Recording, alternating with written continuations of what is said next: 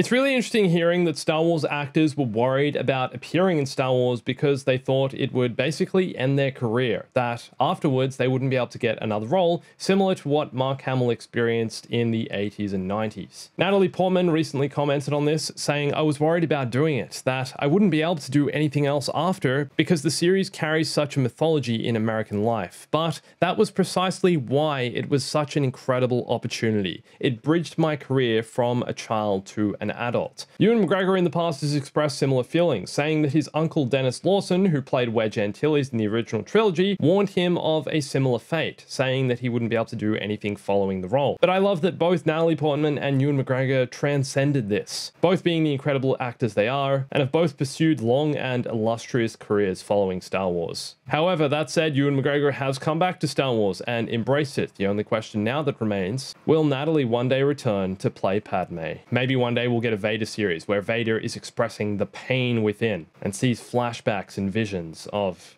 his wife, who, let's be real, he killed. You brought him here to kill me! No! Let her go, Anakin!